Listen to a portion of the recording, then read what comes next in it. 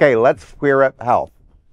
LGBTQ plus seniors are learning age is not a condom as STIs double. Dr. Ina Park, an associate professor of family community medicine at the University of California, San Francisco, and author of Strange Bedfellows, Adventures in the Science, History, and Surprising Secrets of STIs, emphasizes that there is a common misconception about age and sexually transmitted infections, STIs. Despite reaching 55 or older, individuals are not immune to STIs. Park stresses that you can get an STI regardless of your age, as she quotes HIV research scientist Dr. Stephen Karpiak, quote, "Age is not a condom," end quote. Furthermore, Park highlights the concerning trend that STI rates are on the rise across all age groups, including those over 55. STI infections are significantly higher in the LGBTQ plus community than in the straight community. While infections such as chlamydia tend to be more prevalent among adolescents and young adults, recent research presented at the European Congress of Clinical Microbiology and Infectious Disease highlights a concerning trend. STIs, including chlamydia, gonorrhea, and syphilis, have more than doubled among Americans aged 55 to 64 over the past decade, with projections indicating that 1 in 6 people globally will be 60 and older by 2030. The study underscores the importance of healthcare professionals addressing sexual health as a routine aspect of care for older adults. There are numerous factors contributing to the persistence of STIs among older adults. Dr. Park notes that some individuals have received little or no education regarding sexually transmitted infections, STIs, and their prevention. Others may have been solely educated about unplanned pregnancy or subjected to fear-based teachings that primarily emphasize graphic portrayals of the worst-case scenarios associated with STIs. Well, someone who's 60 and proud of it, but quite proud of it. It's true, STIs are on the rise, and if we look at history, we're now in an age where, especially with men, obviously with erectile dysfunction, using Viagra and Cialis is those prescriptions on the rise. We have hormonal therapy for women who are enjoying sexual pleasures on their own as well. And with that in common, there's no education behind it. So when you go in to see your doctor, when you were going in your 20s or your 30s, now you're in your 50s plus, and they still give you 15 minutes of time, but they know they're prescribing this medication or these therapies. There should be conversations about the impact of that in the community. And I love the quote that he said about age is not a condom. To me, it just speaks volumes because it's not. But it is, I hate to always say it, education, right. But there's a different way to do it than the fear-based projections that are given by a lot of our medical professionals. And Viagra is definitely one of those numerous factors because nothing's scarier than a 75-year-old man with a heart on. And he just thinks... Are you hard right now? It's crazy. Okay, a little the outfit. A little younger than that. But I'm just saying that, and they just think that they're unstoppable.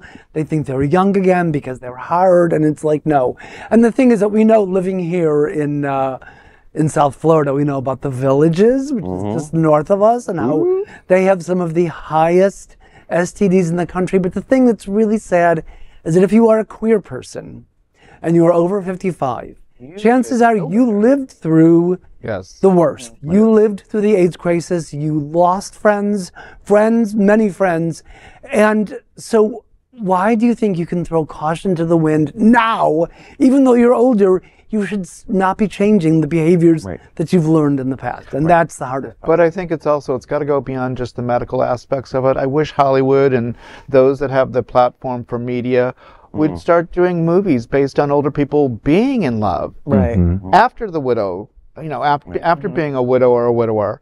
I wish they would talk. I mean, 90% of the things that come out anymore, it's like if you're over 35, you're dead and you have no sex. Yeah. Well, I work with LGBT seniors, and I would say that a majority of these folks who are getting STDs or STIs a majority of them are straight because they didn't go through those things. That's right. And But in terms of the gay community, especially the gay male community, it is beyond me that people who live through it, who know better. This was like maybe 10 or 15 years ago, and I was working in the AIDS arena, and one of my colleagues who had been in the AIDS arena for many, many years announced that he just became positive. And I like, are you kidding? You work for an organization whose mission is to eliminate HIV and AIDS. But we also down here, I mean, I know a large population of friends that came out in their 50s who didn't do that. Yeah. And you didn't discuss it. You only worried about are you gonna get her pregnant, right? Rather than what else happens. And I mean, I know a lot of older gay men who came out late in life after the kids grew up and the wife, you know, they had their agreement that once the kids were gone, we can all separate. They didn't have the education. They didn't have the sexual education or the fear of AIDS. And then they come down here and they're finally like, oh my God, I've been waiting my whole life. I'm 55 years old. I've never had sex with a gay man. And they go back. They have their gay adolescence. They sow their wild oats like they're 18 again. They still knew AIDS was happening back then. But it wasn't in their neighborhood. It wasn't in their neighborhood. It wasn't in their wheelhouse. It was like the war in Iraq. It was like, oh, they got let me tell you, seniors are having sex all over. And like you said, and we're down in South Florida, where we're the transient place of the universe, where people come down here to be rebuilt. Party. We have people, women that'll go get tested that if they're pregnant, but they won't get tested for HIV or STIs. Why? At the same time, a man may go get tested. Sure, I'll get an HIV test, but then won't get tested for STIs. And it's like it all comes, it all tied together. Cool. It's all tied together, and we just need to start focusing healthcare. To be focused on that. And we need to make it an okay subject to discuss, not a secretive subject, not an embarrassing subject. Normalize the conversation. Yeah. Right, exactly.